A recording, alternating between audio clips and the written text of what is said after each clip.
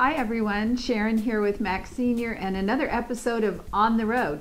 Today we're going to Eugene O'Neill's house in Danville, California, and that's the location where he wrote his most famous screenplay, A Long Day's Journey into Night. And that script was supposed to stay locked in a vault until 20 years after his death, according to him, but 18 months later his wife proclaimed, "A wife has to eat," and she published it.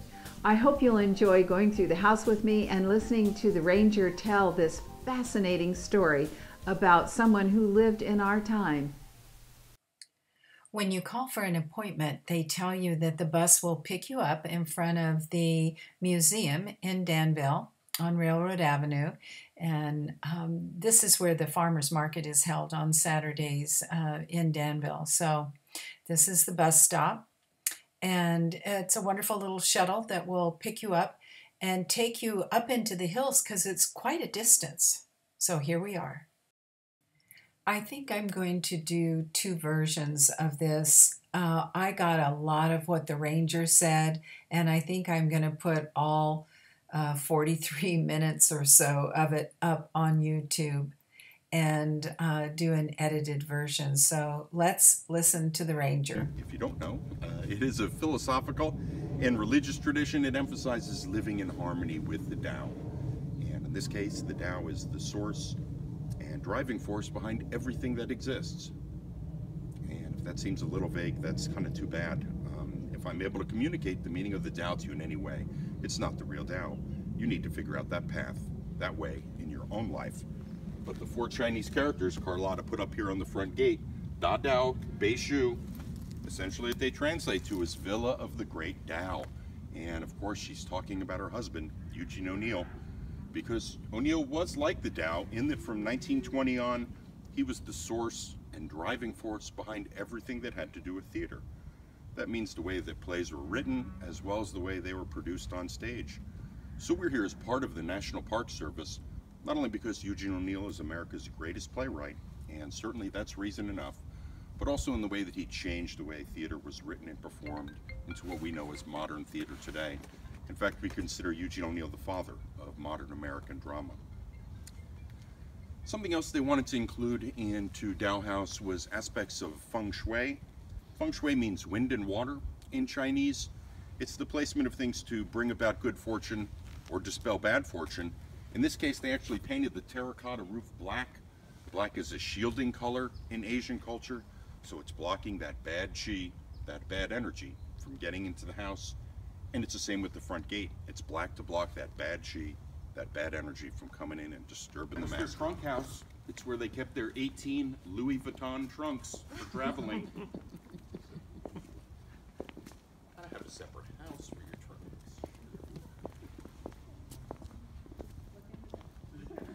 Looking at that. The front door here, like all the doors in the house, are painted red.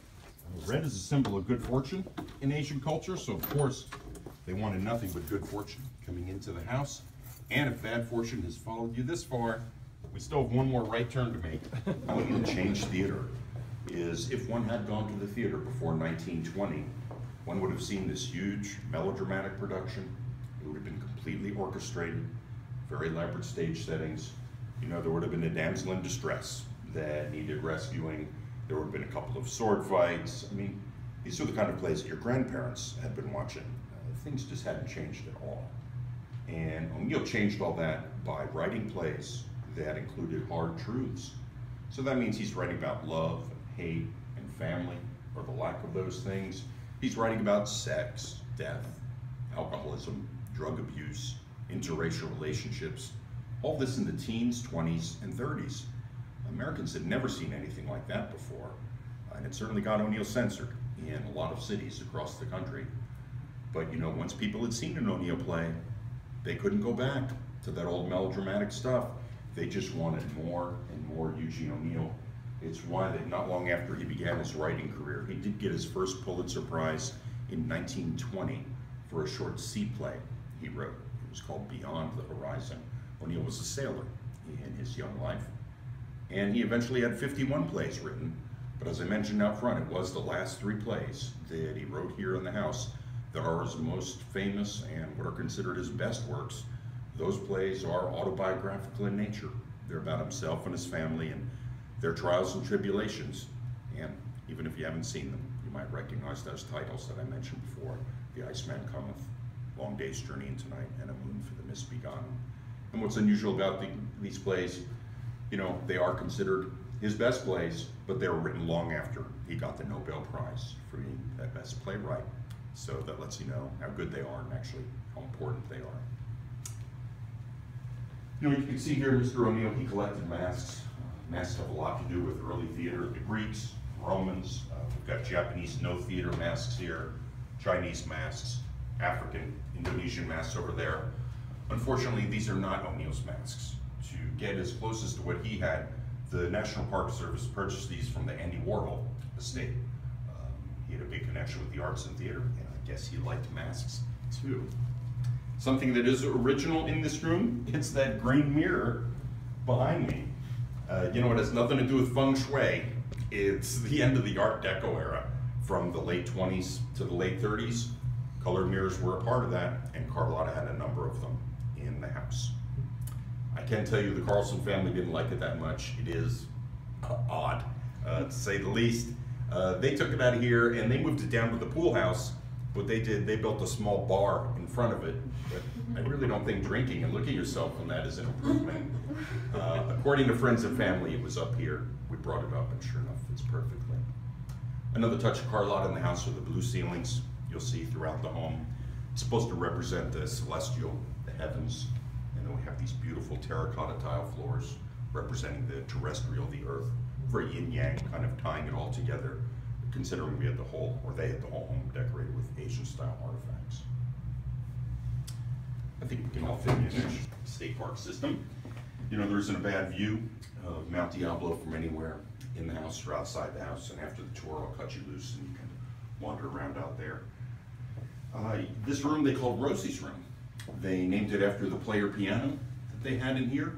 Since O'Neill was a sailor in his young life, he did spend a lot of time in bars and bordellos. And the only form of musical entertainment in those places would have come from an electric Wurlitzer like this. And he talked about it so much. Carlotta had one shipped to their home in Georgia from a cat house in Louisiana. But she said it was painted a sickly pea green with little roses painted all over it. And like this one, it had stained glass in it, but it had roses in the stained glass. So this is not the original, but if you ever see one, let us know. Roses, we're looking for it. A lot of photographs up here, friends of the O'Neills, writers, directors, actors, producers. There's even a poet and a professor.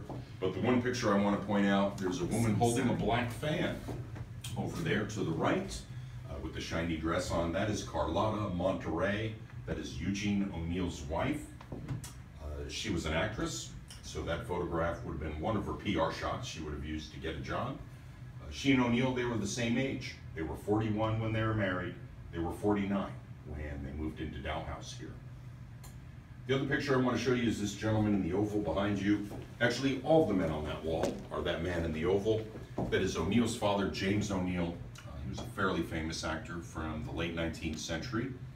He played many parts, but he found one he liked to play, and the public liked it even more. He played the part of Edmond Dantes in The Count of Monte Cristo. And in fact, the public loved him at it so much, he played that part over 6,000 times. But don't feel bad for James. He said he bought the rights to the play, and by 1885, he was making between $35,000 and $40,000. And staring out at the sea. So here he is on the left. He's about 10 in this photograph. 23. He also has tuberculosis. And back then when you had TB, they put you in a sanatorium to recover, which they did. 5 months later, when he was better, they cut him loose and he had a rebirth. He realized his life had been no good up to that point. And he said, I'm going to become an artist or nothing. And I believe it was probably all the time he had spent backstage with his brother, watching his father perform, that he must have realized that theater was in his blood, but he was going to change things. He wasn't going to become an actor. He was going to become a writer and make it so that no one would have to sit through these long melodramatic plays again. And that was exactly what he did, with one little exception. a play called The Iceman Cometh. That play is 4 hours in length, if you haven't seen it, and the whole play takes place in a furniture in the house. The O'Neills purchased essentially all the furniture from a store in San Francisco, which is still around. They're called Gumps. They specialize in Asian-style furniture, but back then they had a policy that if you were going to move away or leave the area, they would buy back all that furniture from you. And that was exactly what they did from the O'Neills when they left here in '44. We were lucky enough to get one piece back, and that's his bed in the room above us, so we'll see that when we get upstairs. So none of this stuff behind the stanchions is original. Not the carpet, couch, not even the blue mirror on the wall. The Shozi screens behind you, they're not original. We had those copied of and made in China from the ones that the O'Neills had from photographs. Symbols on them as the front gate, Da Dao Bei Shu. The O'Neills had left a whole fireplace set for the Carlsons, but the Carlsons didn't want a fireplace over there. They built a fireplace over here with the chimney on the outside of the house, and they sealed that off. But we found those in the basement of the house. And then this huge recess, like all the recesses in the house, was for O'Neill's over 8,000 books. The writer's got to have his books. Carlotta said it was like living in a library. But you know, the Carlsons, they didn't have 8,000 books. They wanted to look at Mount Diablo. So they put in a big picture window here. And the Park Service, what we do best. We put it back the way that it was when O'Neill was here. And when we're doing this in historic homes around the country, we're going by written descriptions from friends or family members, maybe even the historic figure themselves. Or what's better than that, are photographs taken during the time period we're trying to represent. And that is exactly what we have here at Dow House. We've got pictures of O'Neill standing in the stairwell. We've got, so we see the masks. We've got multiple pictures of them in Rosie's room. Over again by Life magazine, when they came here in 1941, they had a plan to do an article on the O'Neills, but World War II happened and the article was shelved. But because we had some great photographs, we tried to make those rooms that we knew would look like as close as they could to how they looked in the photographs. Other rooms that you'll see that are empty, it's because we have no idea what they look like, and we're not trying to fool. Was the fireplace the only heat in the house? No, they have forced air heating. There's no air conditioning, but forced air heating. Turn this off.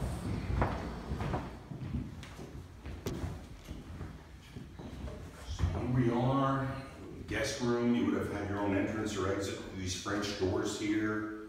You had your own watermelon colored bathroom right in there. You had your door out back so you could get down to the pool. Really the only reason you need to leave here was if you wanted to get something to eat and disturb the happy couple. Original things in this room, it's actually these two paintings on the walls. These are Mountains of the Mist in China, artist unknown. We do know the Carlson family didn't like them that much, and thank goodness they just didn't take a paint roller to them.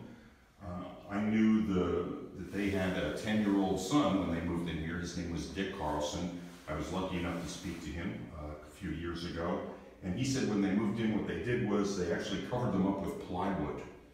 And even for 22 years, they covered up with plywood.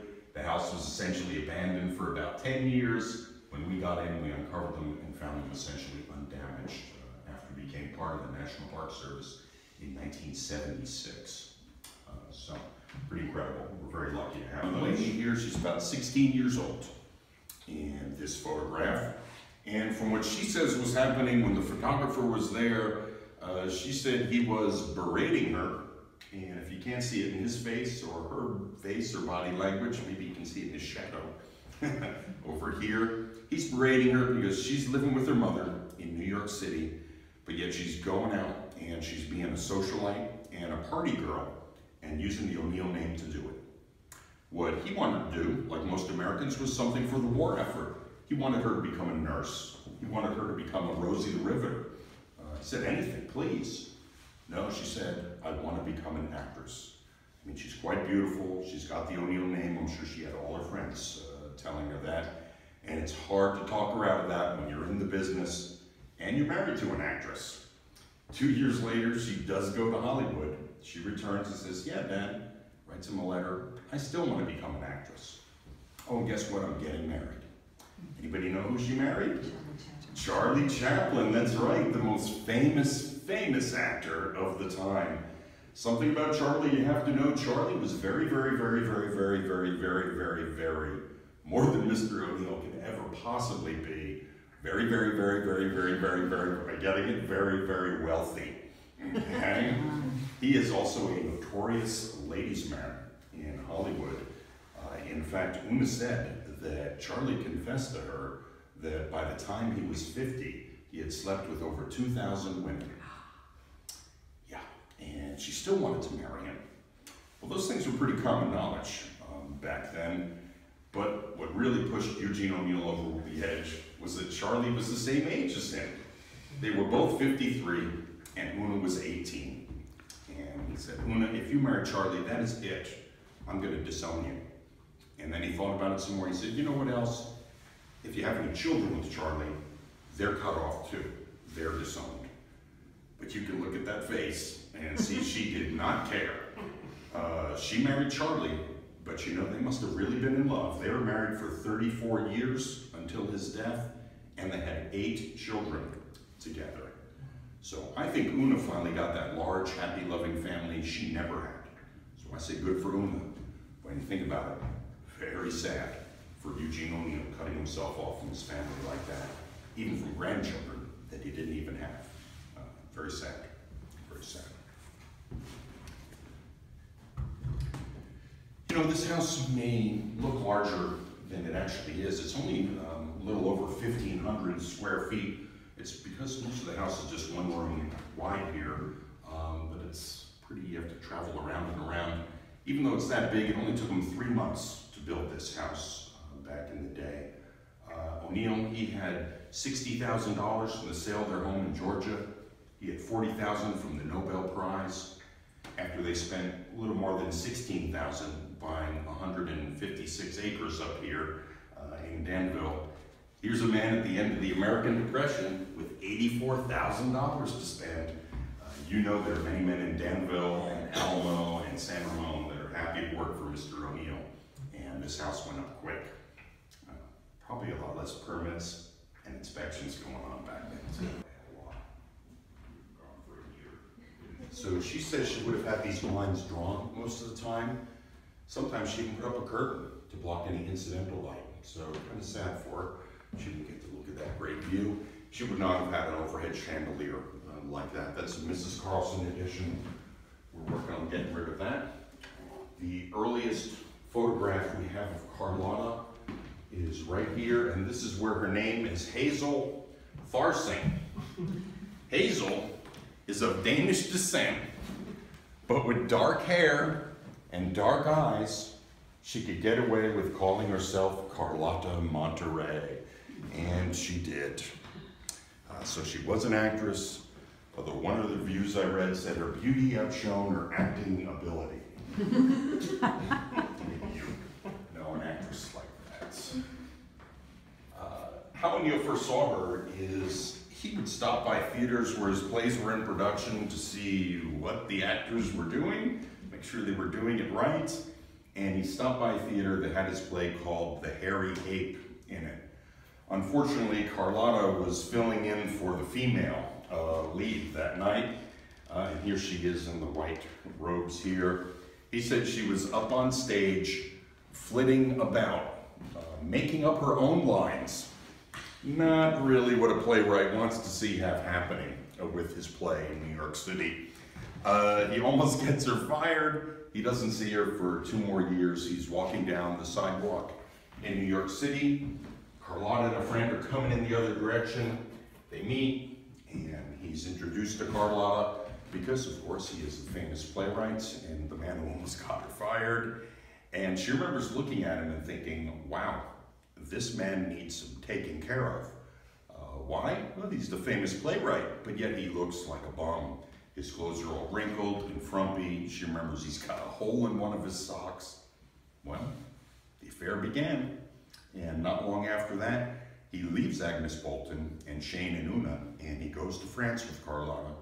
And when his divorce with Agnes is finalized, he marries Carlotta in 1929 in Paris, and she becomes his 3rd wife. Don't feel bad for Carlotta.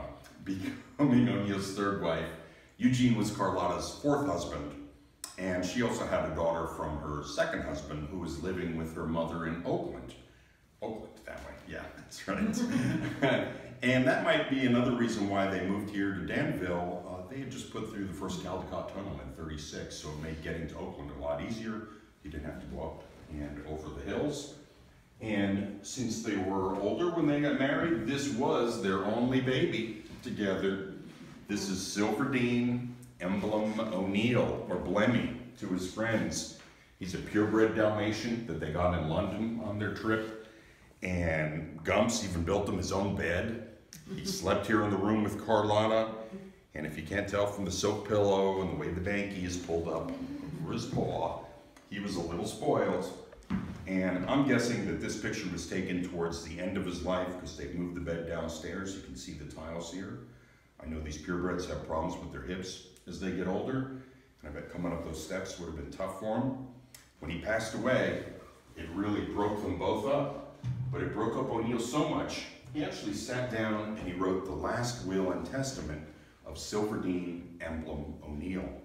And I can tell you, long before I knew who Eugene O'Neill was, when I was a little boy, I was reading that last will and testament in veterinary clinics around the country. My family, we had a lot of animals in our family, and it was usually posted in the waiting room. Why? Well, it's written from the dog's point of view. So I'm kind of paraphrasing here. It says, "Thank you for being such a kind master and mistress. Don't worry about me and where I'm going. It'll always be mealtime, and the jackrabbits will never run too fast. You know, don't worry about getting another dog, even though Dalmatians are the best." And there's a lot of other great advice in there from dogs to men, just trying to help people get over the loss of their loved pet. And Blemmy is buried here on site, out beyond the Brown Barn. His tombstone's out there. We have the last will and testament on a big old sign for you to read out there. We even sell copies in our visitor center. I've had visitors ask me to read it, but I don't need to see anybody cry. I'll let you do that, even if the house is on fire. And staff had a problem with that rule, not because of the fire part, but once O'Neill began writing those last three plays, Iceman Cometh, Long Day's Journey Tonight, and A Moon for the Misbegotten, they are hearing a lot of yelling, screaming, crying coming from his study. And Carlotta had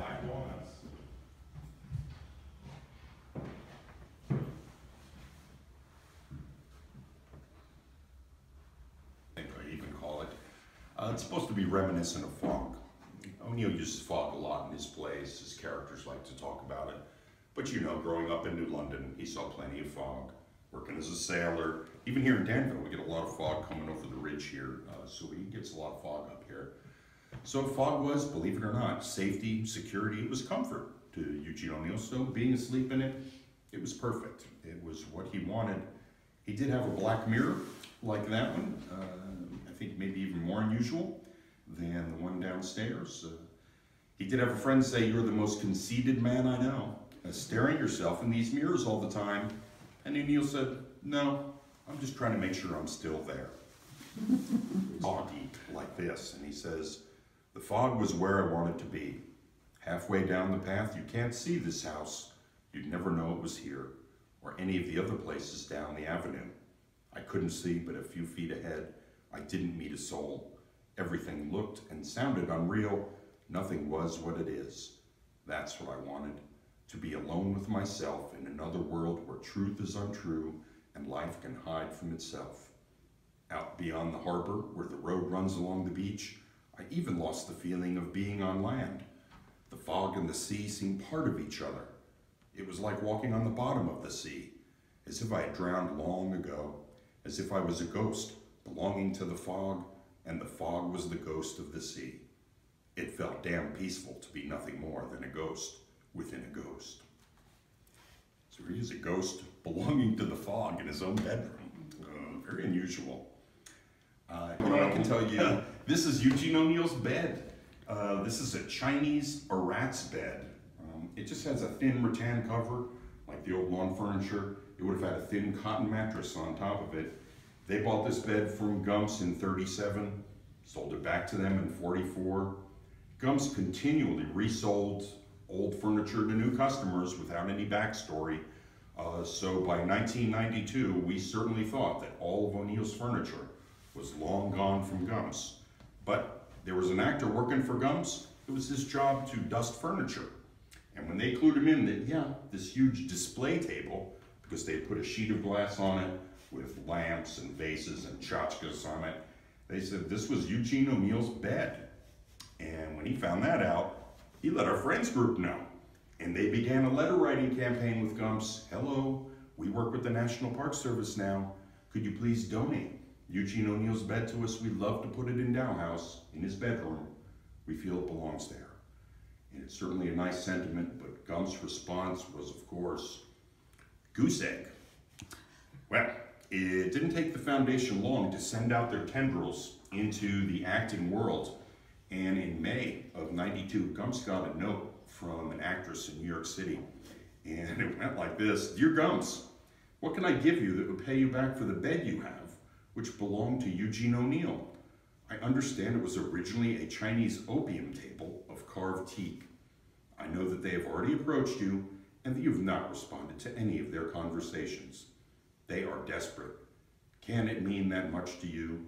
Think and be kind. You are Gumps. Signed, Katharine Hepburn. Why Katharine? Katharine was in the first film production of Long Day's Journey into Night. It's a 1962 black and white version. Katharine, of course, is playing O'Neill's morphine-addicted mother. And if you were looking for a version of this play to rent that one with Katharine Hepburn in it, and you will not be disappointed. Although I do need to warn you, it can be difficult to watch. Katharine is such a great actress. She's that saccharine sweet Katharine Hepburn you may know and love, and then she is mean as a snake to the family when she wants her morphine, and then she's all saccharine sweet and crazy, and then she's mean as a snake, and then she's saccharine sweet, and then she's mean as a snake, and she's saccharine sweet, and you just want her to stop, but she won't. She just keeps hammering away at it. And, well, we're lucky that 30 years later, she helps us get Eugene O'Neill's bed back. So pretty incredible. We can all thank Katharine Hepburn.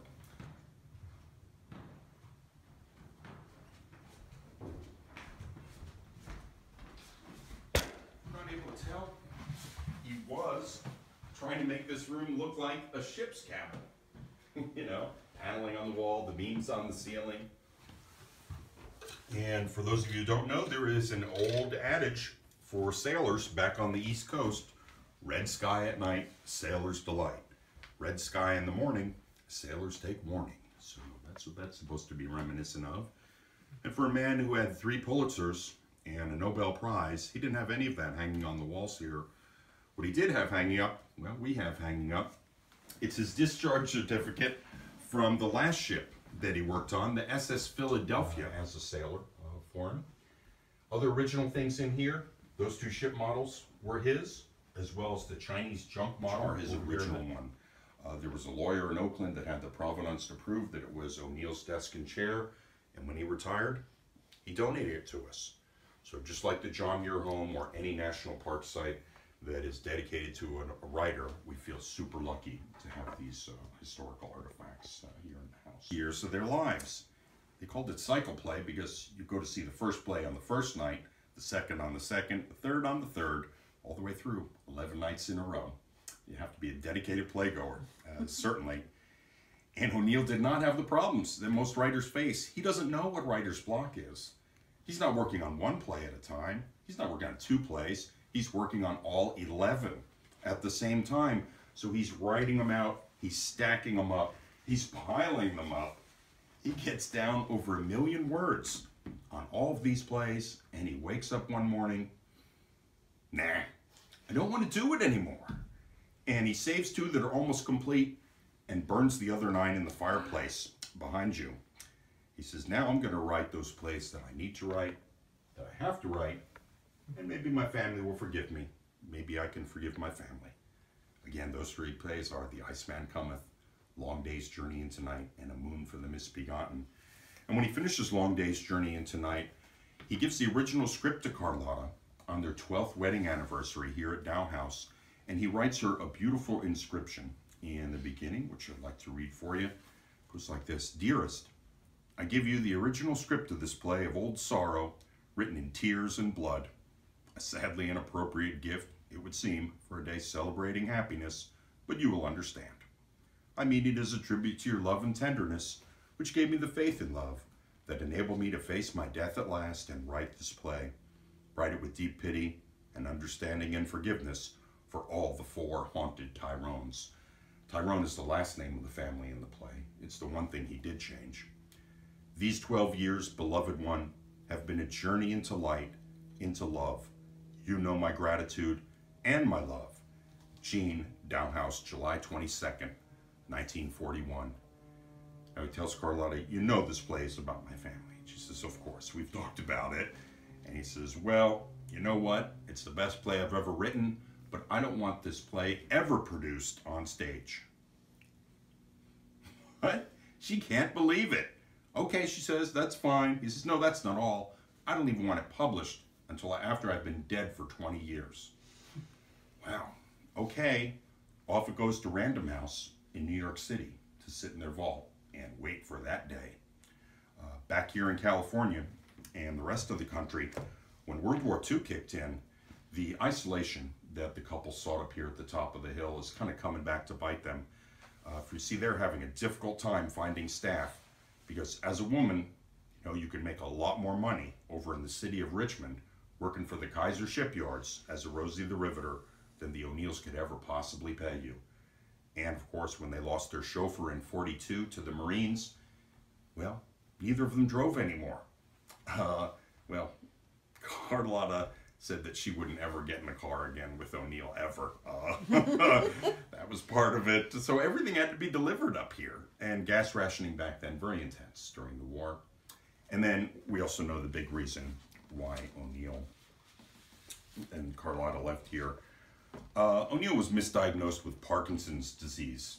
He had tremors in his hands, in his legs. He said sometimes even his tongue would lock up and he wouldn't be able to speak. Later on, they found out that it was not Parkinson's, but it was what's called an essential tremor. It's just one of those genetic things that just gets passed on through your family. If you think about what Katharine Hepburn had, she had the exact same thing there. But you could see the degeneration which was occurring in his writing, 1913, 1920, 1940, and we haven't reduced it any. This is the original size that he was writing, and he said by 1940 he was putting about 1,000 words on a single sheet of paper. How is he doing that? Well, what he's doing, he's holding on to his right hand with his left, he's pushing it across the page, and the words just had to keep getting smaller and smaller to control the tremors. I like how straight the lines are, but there's no way in heck you can read it. Carlotta certainly couldn't read it with her eye problems. She got her daughter Cynthia to come here from Oakland, read it with a magnifying glass, tell her what it said, and then she would type it up, get that typewritten copy to O'Neill, and then he would make the editorial changes on it, and then she would go back and type it up again, and hopefully it was right then, and off to the editor it would go. I say at least the guy lived here in the house so she could say, you know, what's dot, squiggle, squiggle, squiggle? Oh, that's immediately. Oh, okay, all right. So it's a long process getting his words to paper here. And with no one knowing how much longer the war is going to last, they do sell the home to the Carlsons in '44. They move to the Huntington Hotel in San Francisco to wait out the war. When the war's over, that's it. They give up on the West Coast. They go back to New York City for more hotel living. That's what the wealthy did. All of your needs are taken care of in a hotel. After a bit, they move up to Boston for more hotel living, and it was in that Boston hotel room in 1953 that he passes. It's pneumonia that eventually catches up to him, but of course he had tuberculosis, he had malaria, he's had problems with the essential tremor, and of course he had his teenage brother taking him to bars and cat houses before he himself is even a teenager. So there's a lot of degeneration going on in the back of the brain there from early drinking. And his famous last words, I knew it, I knew it. Born in a hotel room and God damn it, died in a hotel room, and he was gone. Well, Carlotta, she was a great wife, but she did not wait 20 years. She waited 18 months. Her quote, "Mrs. O'Neill has to eat." But believe me, she is by no means destitute there. She goes to Random House and tries to take it from them, and they say, no, it's going to stay here for 20 years. That's what he wanted. Off to court they went. But you know, it only took that judge long enough to open up the front. "Dearest, I give you the original script of this play." Well, that was easy. And he gave it to her. And she took it to Stockholm, and she had it produced on stage there to see if anybody might like it. Of course, they loved it. When it made it back to Broadway for the first time in 1956, Jason Robards Jr. was in that first Broadway production. He's also in the first film production with Katharine Hepburn. He plays Jamie, the older alcoholic brother. He said on opening night, when the play finished, the curtain came down, cast assembled, curtain went up, and he said the whole audience was just sitting there looking at them. They waited. They waited. They're thinking, wow, we were that bad. And they waited. He said, finally, someone in the back started to applaud. He said, then as actors, they saw something they had never seen before. He said, the audience began applauding and they rushed the stage like a rock concert. Well, I believe the audience had never seen anything like this play before either. One has to imagine watching this intense play about family, and when it finishes and the lights go down and you're sitting alone in your seat, you know you can't help but make the comparisons with your own family. Gee, my father's like that. Gee, my mother's like that. Gee, my brother's like that. So even though this play is about O'Neill's family, we can think of it as being about all families. It's probably why it's his most popular play today. And if there's one thing that you can take away with today here, take away with you today, think of it as this. Eugene O'Neill, he was our Shakespeare. He's the one that brought American playwriting to the forefront with American arts, music, literature. And, you know, we have no problems with letting the Bard of Avon be #1. That's fine. But really, in this country, it's Eugene O'Neill, even two other great American playwrights, Tennessee Williams and Arthur Miller, agreed. So it's good to know that they had his back. And you know, this is a good place to me as any to kind of finish the tour before we go down through the dining room and the kitchen and visitor center, and I cut you loose. But if you have any questions about anything you've seen along the way or anything in here, please feel free to ask.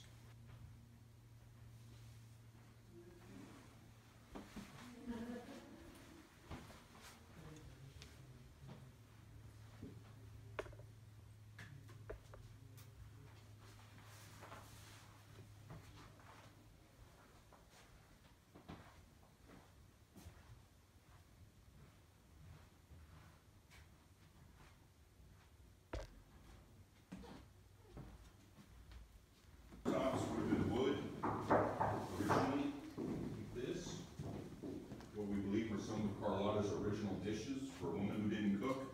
She collected a lot of dishes, plates.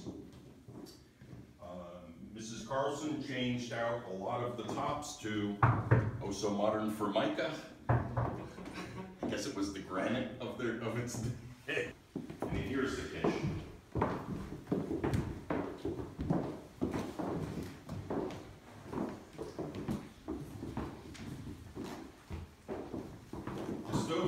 Right here, where this refrigerator freezer is, and this was the O'Neill's refrigerator freezer.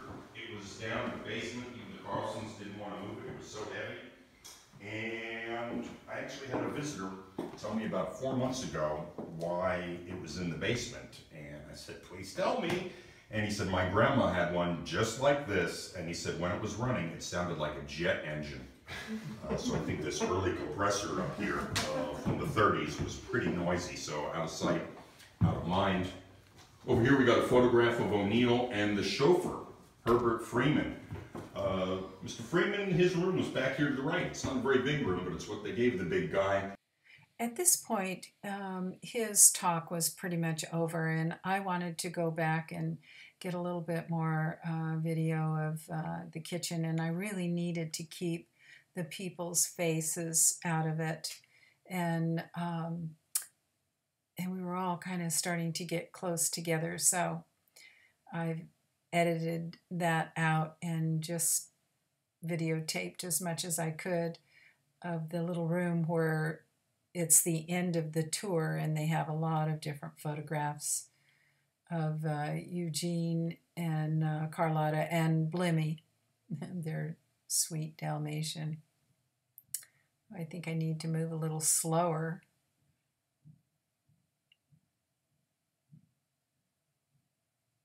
Anyway, it was a wonderful adventure. I really enjoyed this tour. Very fascinating to see how they lived. So that's it for this long edition of Mac Senior on the Road. I hope it's been interesting to you, and I hope you'll come back for my next episode.